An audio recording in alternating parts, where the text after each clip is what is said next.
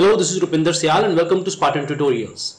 In 1930s China, a laborer was involved in building a bridge over the Songhua River in northern province of Heilongjiang. At that time, Japan was attacking China and both the countries were involved in a brutal war. The laborer thought that this skull was unique and might be of some value. But he hid that skull in a well for 85 years and only in 2018 he revealed its existence to his family members, who later donated it to the Chinese museum. Now paleontologists as well as fossil experts have looked at that skull and they have revealed a previously unknown branch of human lineage and probably a new species as well, which they have labeled as Dragon Man. So who was this Dragon Man and what did he look like and what do we know about his relationship with us? Let's talk about it today.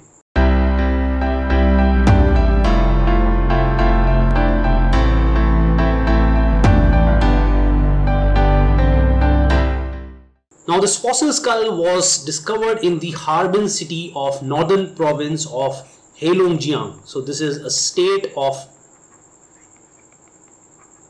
northern China where it was discovered. And in popular terminology, Longjiang is actually the name of the province, which stands for Dragon River in Chinese language. And that is why the fossil has been referred to as Dragon Man. This is the Songhua River whose riverbed contained that fossil skull.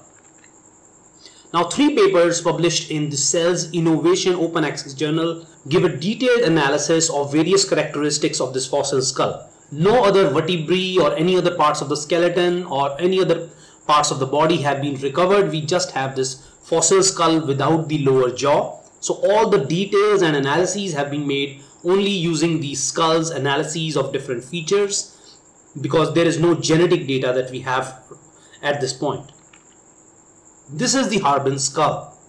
It has a mixed match of different features. Some of these features are pretty ancient, which belong to the earlier lineages, for example Homo heidelbergensis, Homo erectus, and some are very similar to those in modern humans.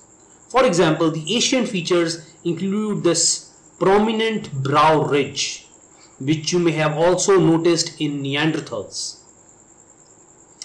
Also very deep set eyes, as well as a huge skull.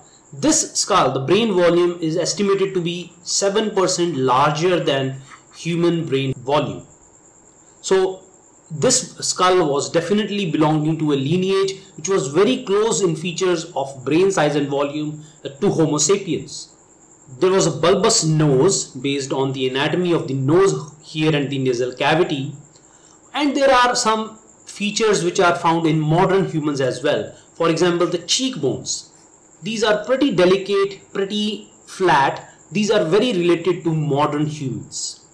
There is only a single tooth that has been left intact here, and surprisingly it has 3 roots, which are very rare in modern humans. Premolars, molars, incisors, canines, all these have either 1 or 2 roots. Very rarely do we have a tooth with 3 roots. So this suggests a lot of evolutionary mixing and matching going on, and we don't know how to place this lineage in the human ancestry yet. So according to the authors of the study, they have a unique take on the whole thing, and they propose that the Harbin skull, along with many other previously identified Chinese fossils that I am indicating in red here, Jinyu Shan, Hualong, Dali and Xiahe. Xiahe is actually a Denisovan, which is another lineage that has been recently identified.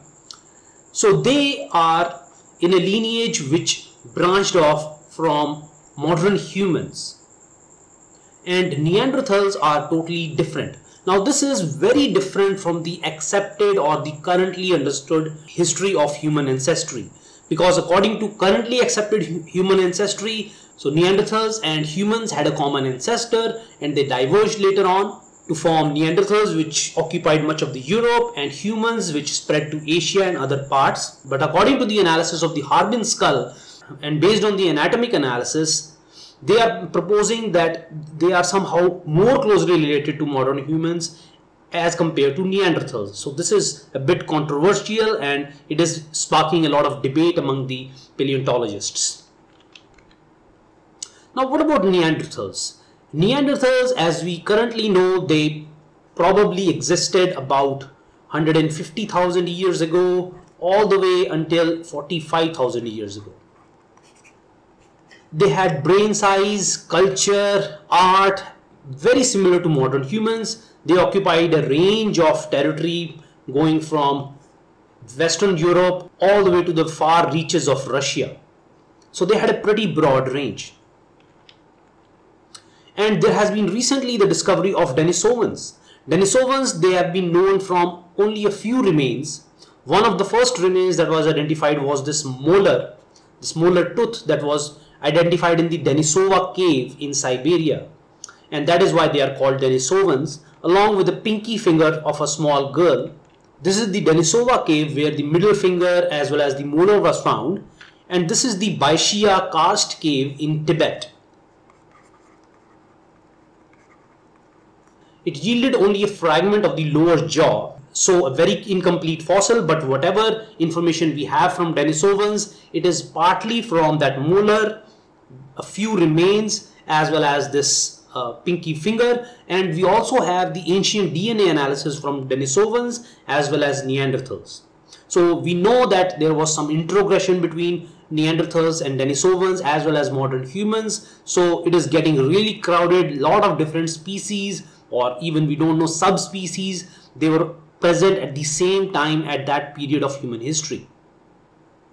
The Harbin skull has been dated to be about 146,000 years ago. And this is known as the Middle Pleistocene age.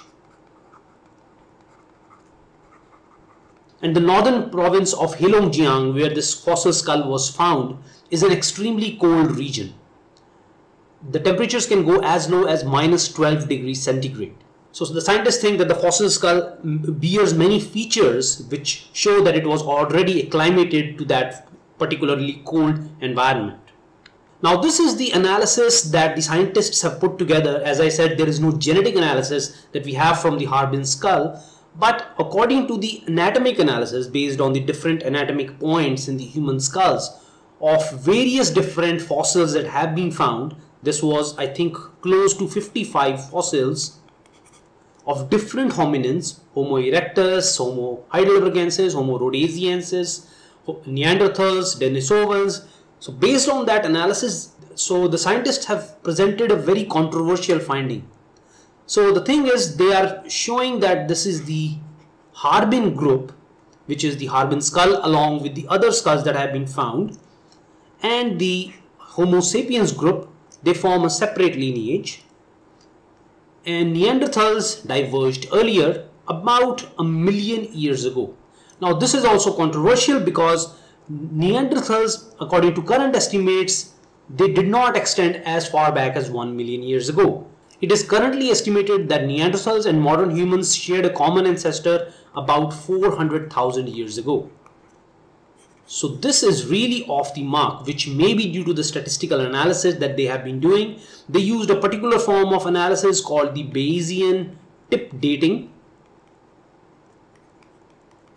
which might have been the reason why they came up with so different numbers, but we don't know yet. This is still one of the first papers to come out. They have released 3 papers, but still a lot more analysis needs to be done. So as I said, the situation is getting really crowded. We have the overall path here for the analysis of different hominins, but if we consider the different species existing at almost the same time, this is 1 million years ago. So we have Denisovans, Neanderthals, Heidelbergensis, Homo longi. So this is the dragon man. It has been tentatively named as Homo longi after the Longjiang province. This is the modern, anatomically modern humans, Homo sapiens, Homo naledi. So you can see that at some point of time in the world, all of these species were coexisting. Now, how was this mix and match going on? It's really complicated, and it will take some more genetic analysis as well as more fossils, which are really rare to find, to uncover the actual details, what's going on. This is the Dali skull. Now, as I said in my earlier figure here, this is the Dali group, the Harbin human group. So based on the analysis of a previously known skull, the Dali skull, this was found in 2008, and this is about 200,000 years old skull. So pretty old skull. So based on the analysis of Dali skull, it was found in the Yunnan province, which is located in the southwest of China. Based on the anatomic analysis, the scientists have now put Dali as well as many other fossils found in China into the same lineage. So it is not sure whether the Homo daliensis, the Dali skull, or the Homo longi, which is the dragon man, they are the same species or a different species. We don't know yet. But the Dali lineage is now estimated from the statistical analysis. This is our Harbin skull. And as you can see, this is the Dali skull. And these are the other Chinese fossils. Now, there are a couple of questions remaining. As is always the case in science, you solve one question, you come up with 10 more questions. Here I'm just presenting 3 more questions that are really the burning questions in paleontologists' minds. Whether it was a different species, Homo longi, Harbin man, dragon man, Harbin skull, was it a different species? It is really hard to know.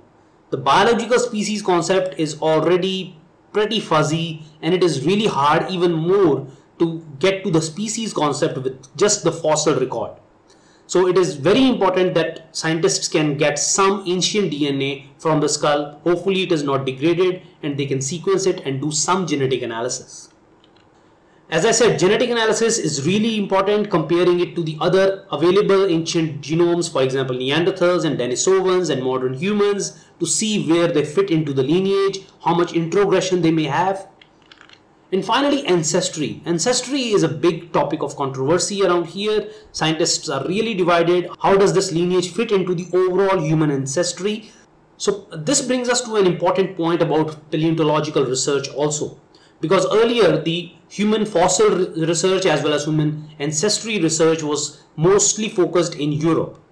Only later it was shifted to Africa, and then we realized that it is the Africa which is the birthplace of modern humans, the out of Africa hypothesis, and so on. And now more and more fossils are coming from the Asia, where more and more research is being done, and so more and more fossils are being uncovered. Even as far as Papua New Guinea and Australia, some roots of these fossils have been discovered, some remains have been discovered. So it remains to be seen how the human species, modern humans and their earlier ancestors, spread into these spaces from Africa to Europe, into Asia, and then to China and other parts of the globe. So it is really a fascinating story, and this is just one part of it. So there is a lot of controversy regarding this topic. But that's how science progresses, with more evidence and more questioning. So that was my discussion of the Harbin skull or the dragon man. Hope you liked this discussion. If you have any doubts, comments or questions, please let me know. Thank you for watching, and I'll see you next time.